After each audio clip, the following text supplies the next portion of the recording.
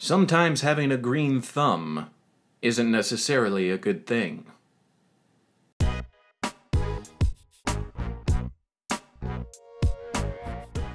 This is my first ever post on Reddit, after being a serial lingerer, so forgive my formatting / everything else I inevitably do wrong. In true Today I Fucked Up fashion, I'll start by saying this didn't happen today, but 16 years ago when I was in nursery. I hadn't gotten around to making a Reddit account back then. The fuck up happened during playtime one day. I was happily playing with a tray of beans, the easily amused child I was. I was temporarily unsupervised, and in a moment of pure genius, I decided that I would insert one of the beans into my nose. I did a good job of it too. None of the staff noticed.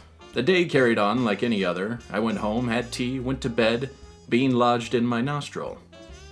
Noses are warm, damp places. The perfect location for a plant to grow. Long story short, the bean resided in my nose for a good few days until my mother noticed a small green shoot in my nostril. I grew a bean in my nose.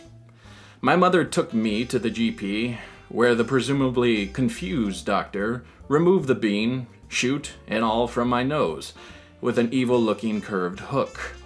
I was terrified of the doctors for a few years, and I was put under constant supervision in playtime, lest I try my hand at gardening again.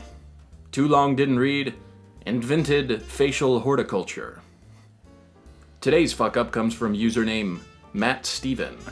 New videos every week. Make sure to like, comment, and subscribe if you haven't already. And thank you for watching.